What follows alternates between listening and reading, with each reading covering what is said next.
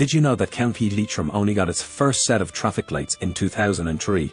This may be down to the fact that Leitrim is the least populated county in Ireland. One of the main reasons for this is that the counties in the west of Ireland, especially Leitrim, were devastated by the Great Famine in the 1800s.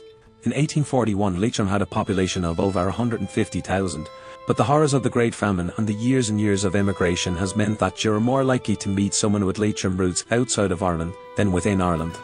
However, nowadays Leitrim has the fastest growing population in Connacht, and towns like Carrick-on-Shannon is one of the most lively in the country. Leitrim is not a landlocked county, but it does have one of the shortest coastlines of any county in Ireland that touches the sea.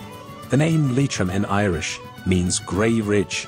A site not to be missed in lovely Leitrim is Glen Pear Waterfall in the north of the county. It is sometimes known as Yeats' Waterfall, as it was the inspiration for his poem The Stolen Child.